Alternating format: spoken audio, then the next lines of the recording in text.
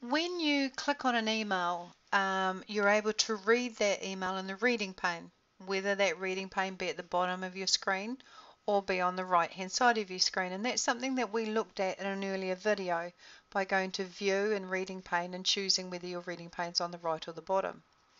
But also to read an email, we typically would double click an email as well. If we double click an email, we can read what's in an email. When you read an email, it may automatically mark it as read. And so what we can do is we can right click an email and we can mark an email as unread, or we can right click an email and mark it as read. You've also got Control U to mark it as unread and Control Q or Control Enter to mark it as read. Now when you read an email, and I'm going to double click and open one up, you also have the option to read an attachment. So if I click on attachment, I can actually read the attachment even though it's a PDF file, and I have the option then to go back to the message using this button here and go back to message. So that's the idea with reading and marking an email as read or unread.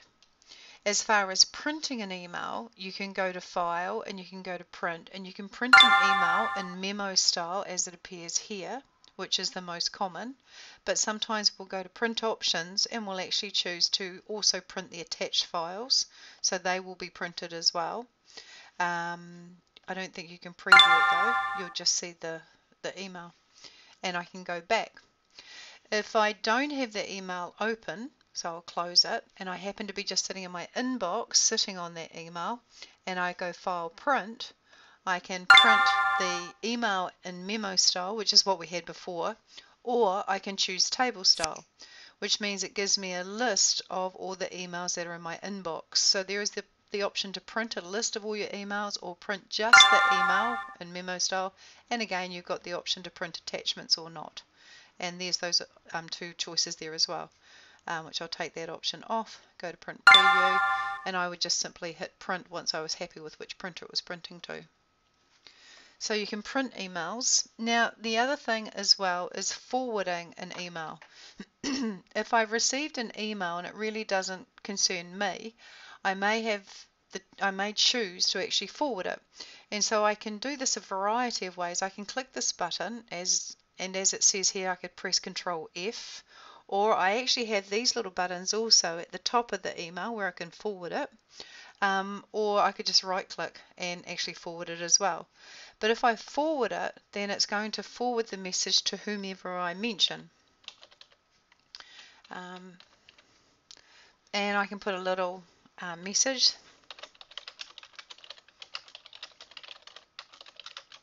and I can hit send. Actually, I won't send, I'll send it to me. So you can actually see it sent, and hit send. Because I forward it, I get this little blue arrow in my icons column, which means that that email has been forwarded onto somebody else. As far as forwarding as an attachment, that is an option as well. If I click on this email and I go for more up here, I can forward it as an attachment. And so the email is actually attached, it's not in the body of the message, and I can forward it onto me. And if the recipient was to double click it, it would open up as if they'd received a clean copy of the email, not a copy which had a thread of conversation in it. So you can forward it or forward it as an attachment. You also have the option to reply, so I can reply to the person, and if there's a number of people in the to field and CC fields, I could reply to all of them. Now it wouldn't reply to the BCC, but it would reply to everybody in the to and the CC. And there's the option to forward as well, and there's an instant messaging option there as well. Often we want to reply to somebody with a meeting. So if I want to reply with a meeting, I'll simply hit this meeting button up here on the home tab, and if I click that, I'll reply with a meeting, and I'll set the location to being Software Solutions. I'll set the day to tomorrow, and maybe the time to 10 and we'll probably be finished by 11 so see you then. and I'll hit send. It does tell me it conflicts with another appointment, so that's useful to keep an eye on. And if I hit send, it will send the message to the person, and if I go and look at my calendar for tomorrow, it should have put it in as well.